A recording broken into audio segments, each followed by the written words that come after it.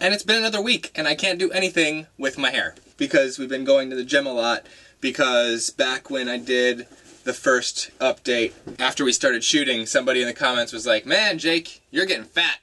And I thought, yeah, alright, let's fix that. So we've been going to the gym a lot, and we've been doing production a lot, and I've spent the last 3 days actually not doing much of anything on the show because I was so worn out. Here's the deal.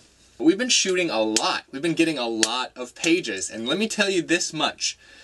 Episode 9 is 83 pages long, and after this weekend of shooting, we will have 75 pages of it. That's a lot, you guys. So I haven't been able to edit much because I've been shot listing and getting everything ready for the next shoot night. Like, this is the first time that I've been able to sit down and talk to you in the office, because today all of my getting stuff ready has been right here, right in this space, instead of running to a prop house or a prop master or being out and about trying to get stuff for the show. Right now I think we have everything ready for shooting today.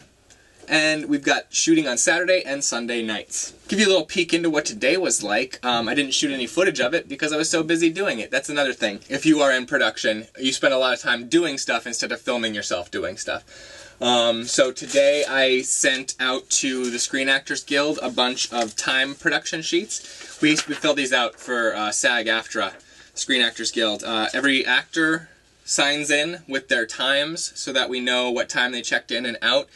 So that what time they need to be compensated for, as well as dinner breaks. If you have more than 4 hours of shooting, you need to add a lunch break or a dinner break.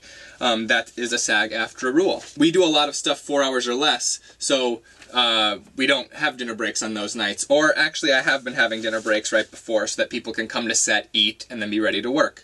But yeah, so then when we do have a night where we have a dinner break, we go in over there, fill in the start and finish time of dinner, so that they know that we took a half hour for dinner. So I scanned in the latest bunch of production timesheets and sent those off to our SAG representative. I typed up the shot lists for tonight and tomorrow. I sent out an email about shooting tomorrow, letting people know the address again, and what pages we would be covering, and what wardrobe was needed, and what crew was needed, all of those things. That's a usual thing that I do leading up to production. We made breakfast.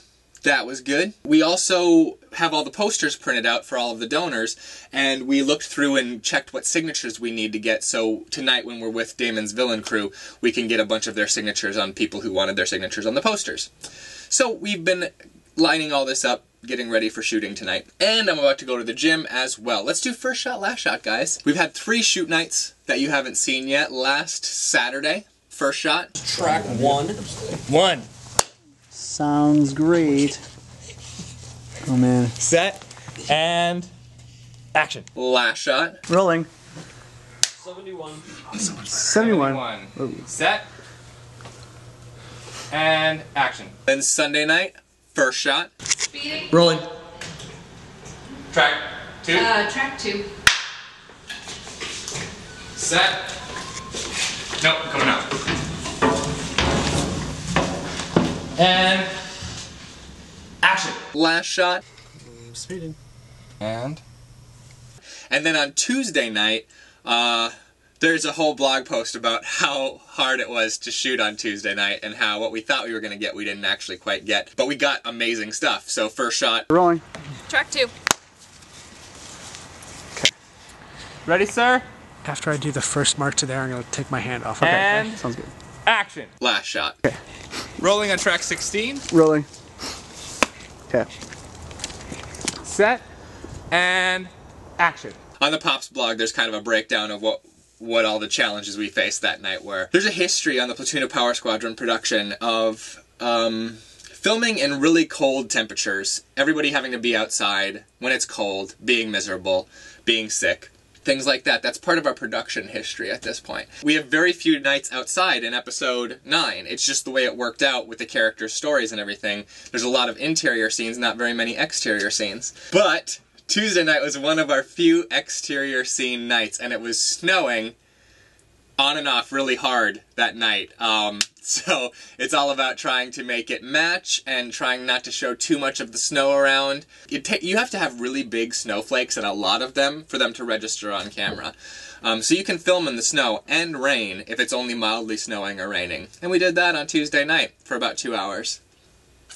Pops. And that's what's been going on. Sorry this is so, like, here's what's going on, but that's what's going on. If I was out and about, I'd be showing you more, but I'm just not this week, and I'm kind of glad about it. It's nice to have a Saturday where I wake up, stay in the apartment, and still get a bunch of stuff accomplished for Pops, because these timesheets need to be in a timely manner. Had to scan those in and everything, and just getting a lot done, you know?